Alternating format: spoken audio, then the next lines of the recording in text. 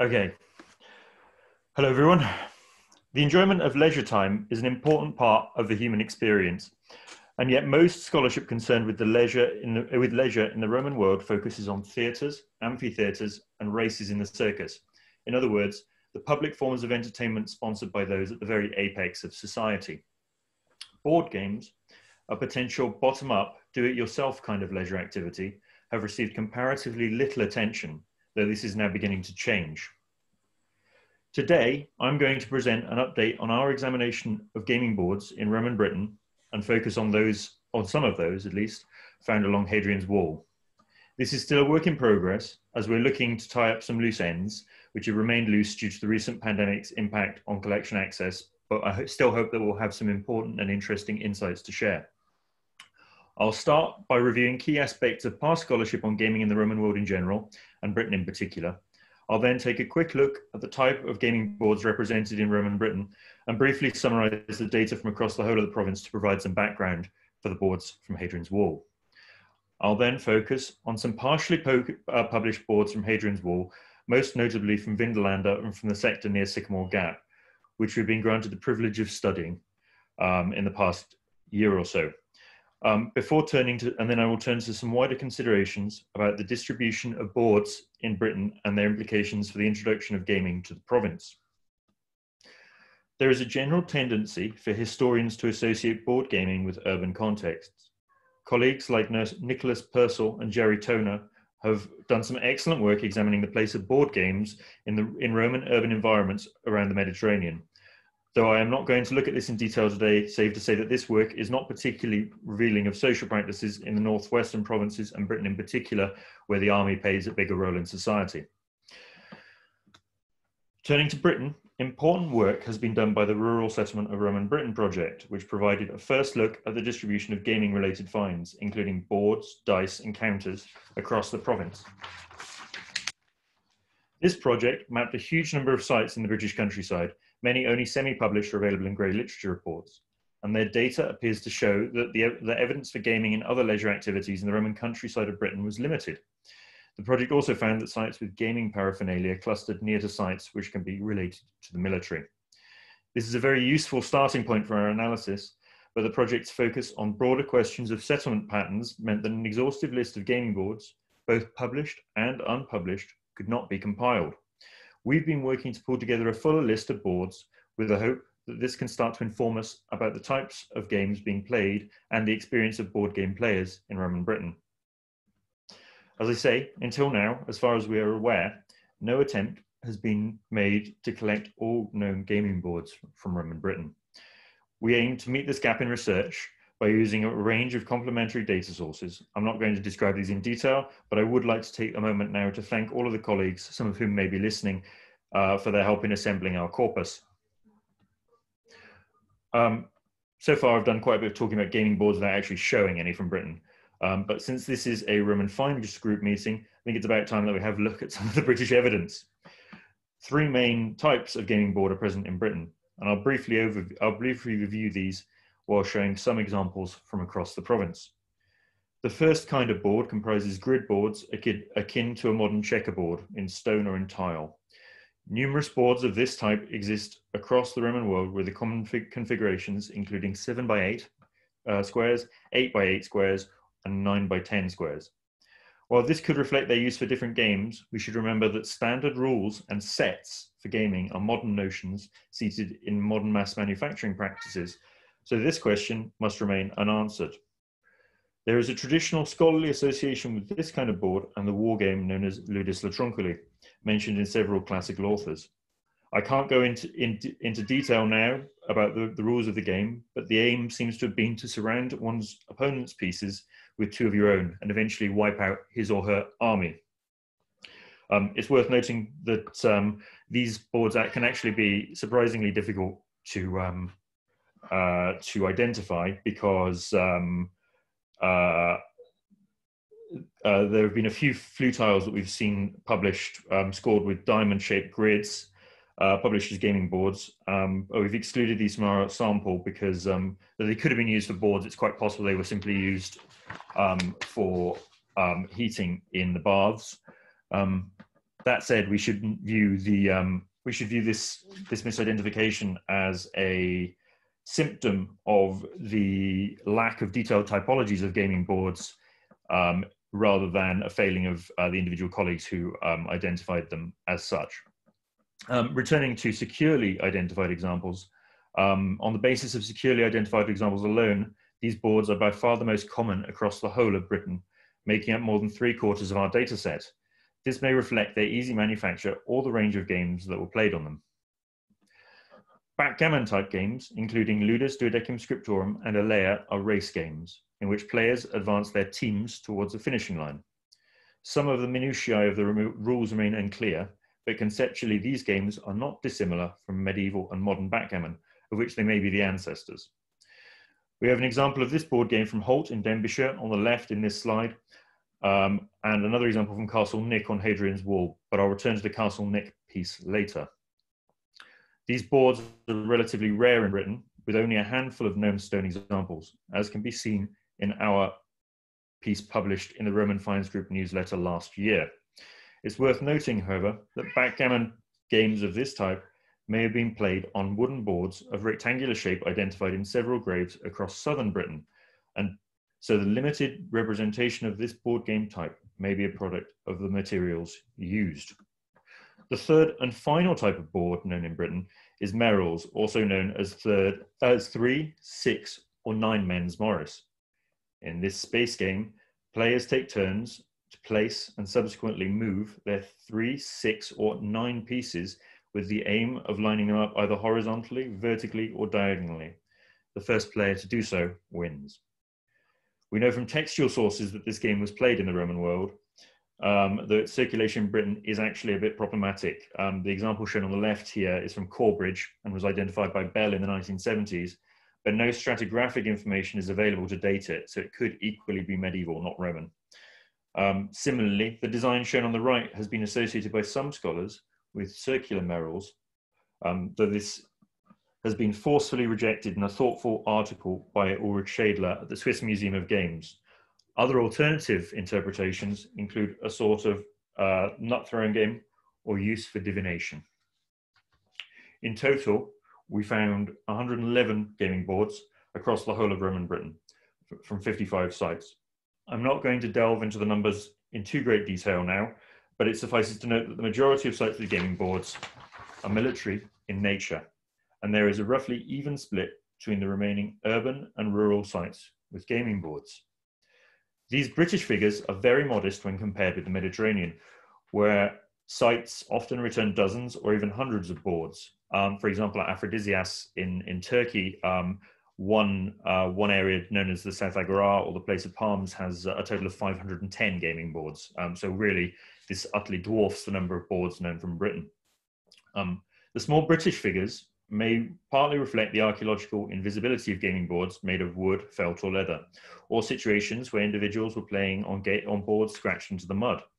But it may also suggest that board gaming in public spaces of the kind known in the Mediterranean was not as prevalent in Britain, perhaps due to the often inclement weather of our rainy island. The greater overall number of gaming boards known from military sites hints at the role of soldiers in moving knowledge of board games around the empire. And I'm going to come back to this theme later, but first of all, let's just talk about soldiers and games a little bit more. The connection between Roman soldiers and board games has been discussed since at least the late 19th century, when Rudolfo Lanciani drew the connection between a board found in the north of Rome and the nearby Castro Pretorio. In Britain and the northwest provinces, numerous scholars have commented on the popularity of games among military communities, including R.G. Austin in the 1930s, and far more recently, Lindsay Allison-Jones, Andrew Burley, David Breeze, Sonia Yilek, and many others. This connection has also been stressed in relation to gaming at site level in Germany and Egypt. And we have two lovely texts from each of these areas, both authored by soldiers. The first, a wax tablet recovered from a midden in the legionary fortress of Vindonissa in modern Switzerland, sees a soldier invite a comrade for a meal, at which there will be plentiful wine and various games. As we can see on this slide, he then goes on to boast about his ability at dicing, which will be taking part at the dinner.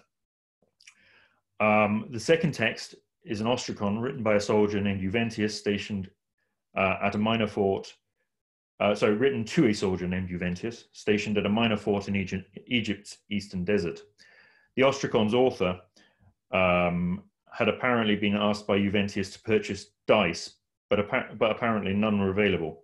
Comoros, the author, is writing to inform Juventius about his failure to purchase the items requested, which are clearly an important part of soldierly life.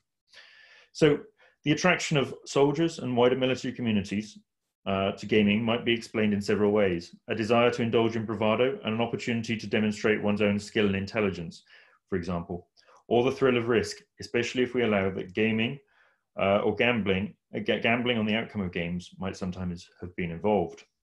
However, we should also entertain the possibility that there was simply a need to pass the time and while away the long, boring hours that might form part of military life or life in a military community.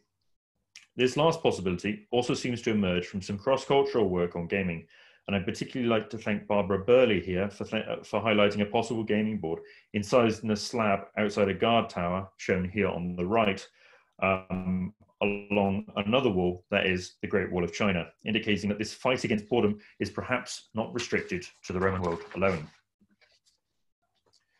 Okay. If we look at the distribution plot of gaming boards from military sites across the whole of Britain, it's clear that some of these sites are spread around Wales and the south, but the vast majority of them are around Hadrian's Wall and its immediate hinterland. Gaming boards appear at the major forts, at mile castles and fortlets along the wall, as well as at sites on the Solway Firth and at Corbridge. The distribution is uneven along the wall, with more finds attested in the central and eastern sectors. And I'd be interested to hear if anybody has any thoughts as to what might explain this. It may just be the ready availability of stone, but I'm not primarily a scholar of Hadrian's Wall, so I would really appreciate some feedback on that. So moving forward, I don't have enough time today to present every single board from each site along Hadrian's Wall. And for a full list, I would urge anybody interested to read our piece in the most recent in last year's RFG newsletter, because the overall numbers from the wall have not changed very much. But today I'm going to focus on a few case study sites and the gaming boards found at them to allow us to get to grips with the material evidence in greater detail. Gaming boards were probably not just used by soldiers, but also by the communities attached to forts, as the case of Vindolanda demonstrates. Andrew Burley has mapped 6 gaming boards, as well as a large number of gaming counters from the fort and its vicus, as these 2 maps show. Boards are represented by the green dots. 16 possible boards are now known from Vindolanda, and I would like to thank the Vindolanda Trust for allowing us very kindly to examine these last autumn. I've not reproduced a plan of the find spots here, as some of these are from recently excavated areas that aren't published, but I can say that their distribution largely mirrors that of Andrew Burley's earlier mapping project, with further boards both within and without the fort. We cannot say with certainty who used these boards, but it is likely that their location all over the site indicates that both soldiers and civilian members of this military community would have been familiar with and probably practiced board gaming. I'd now like to spend a few moments to look at some of the boards from Vindolanda in more detail. As I've already said, a total of 16 possible examples are recorded from the site to date. All of these are gridded boards, 3 of which are made of tile and 13 of stone. The tile boards are quite difficult to identify securely, though they all seem to be broadly of the same type represented by the item on the bottom left. So as you note, there's not a diamond pattern typical of scoring of tiles, flue tiles. There's considerably more variation in the quality and execution of boards made on stone slabs, as you can see in the remaining images on this slide.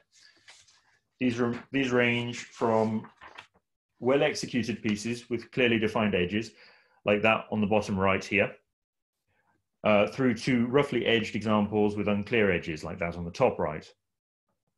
The boards also range considerably in thickness and therefore in weight, with implications for their portability. 2 of the examples on the far right weighed more than 5 kilograms each, perhaps suggesting that they were not intended to be moved very far. Some of the other examples, whether in tile or in stone, are considerably thinner and therefore presumably would have been a fair bit lighter. Though unfortunately, none are completely preserved, so it's not possible to establish their exact weights. We might think that this allowed them to be more portable and be used in a wider range of areas to allow some kind of flexibility in space used for gaming. But these variations in board quality should probably be viewed in light of the distribution both within and without the fort, and they should be taken to indicate the widespread playing of board games among the Vindelander community, including those with time and skill to invest in higher quality carving, though we should not assume that all of those with higher status automatically had the highest quality gaming equipment. The poorly incised board on the top right, which I already drew your attention to, is in fact from a 4th century layer which comprises the final surface of the Decurions' apartment floor. We'll explore this idea in print in more detail in future, but it seems that the nature of gaming at Vindelander was often an improvised one, and I think this can be generalized to many of the gaming boards from Roman Britain. A range of different experiences were on offer for different members of the community. The area between Castle Nick, that is Mile Castle 39, and Sycamore Gap has also returned a significant number of gaming boards. With the exception of the board illustrated in the bottom right, these have not yet been published, and I would like to thank Edinburgh's Professor Jim Crow for allowing us to study them. The catalogue prepared at the time of the excavation records at least 6 grid boards found in the area, all described as roughly cut, suggesting these were made in haste and not necessarily kept for a long time. The high number of boards in such a small area may also indicate that boards were sometimes discarded and or replaced by successive generations of soldiers stationed on this part of the wall. In addition to these grid boards, one fragmentary board with 4 small circles and one large circle, so this could be seen in the center here, forms part of a duodecim scriptor or a layer board. This is the backgammon type game that I talked about earlier, suggesting that a variety of games were being played at Castle Nick. So even in this relatively remote part of the Roman Empire, soldiers were engaging with ideas and games popular in its urban core. Another interesting board found at Sycamore Gap, an area shown on the right of this slide. This board, in 3 fragments, was found inside a collapse and had been broken and used in the core of the wall. This find probably reflects army labourers, including stonemasons, using the board during their leisure hours while reconstructing a sector of the wall. Only to discard it as too cumbersome to take with them when they moved on to the next camp. This particular board also undermines the familiarity of soldiers with stoneworking, meaning they were able to make enduring stone boards. It's worth noting at this stage that the high visibility of gaming boards in Britain, along Hadrian's Wall in particular, may in part be to the use of durable materials in their manufacture in this area. But an additional explanation may be that the high mobility of elements of the Roman army encouraged the transfer of ideas. And I'll now explore this idea in a little bit more detail within the context of scholarship on the introduction of Roman-style board gaming into Britain. The earliest possible evidence for Roman-style board gaming in Britain comprises a group of graves which contain gaming sets and which either slightly predate the Roman conquest of Britain or were deposited shortly afterwards. Earlier evidence for gaming in Britain is known in the 1st century BCE grave from Whirlwind Garden City, but it's unclear whether this relates to a Roman board game, and I'm not going to talk about it today. Of the board games or gaming sets which date slightly closer to the Roman conquest of Britain, the most famous is possibly that known as the Doctor's Grave from Stanway. It takes its name from the items of medical paraphernalia which appeared alongside the gaming set. The set itself comprised a wooden board with metal fittings. Though the wood does not survive, the placement of these fittings, along with 2 sets of gaming counters in blue and white, make it probable that we're dealing with a gaming board. The interpretation of this particular board is highly disputed. It could be an imported Roman game or a local development, and there is still no scholarly consensus on this matter. One of the key issues at stake here is the nature of gaming and play itself, which must be situated within broader sociological debates. Work by Hutzinger in the middle of the 20th century and followed in relation to the Doctor's Grave by Ulrich Schädler suggests that game playing is a natural human activity arising independently in many societies. Schädler therefore suggests that this grave may attest to a native Celtic permutation of gaming within the British Isles. Other scholars have seen gaming as a specific cultural activity which arose in Egypt or the Levant before being disseminated across the globe.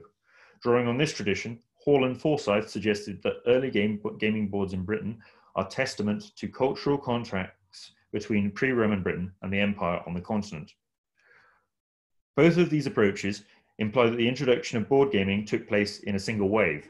In other words, the early adopters of board games that we see at places like Stanway were responsible for the passing on of this knowledge to other parts of the Romano-British population. However, multiple transmission routes for board games into Britain are possible and do not necessarily need to be mutually exclusive. There is now a general consensus that the Roman Empire was a time of exceptional mobility of people, both within and across its frontiers.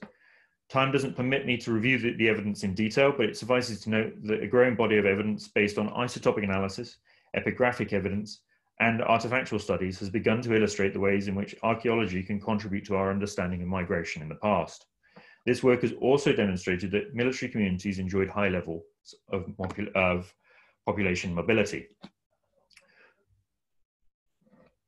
The movement of people is inextricably linked to the movement of knowledge.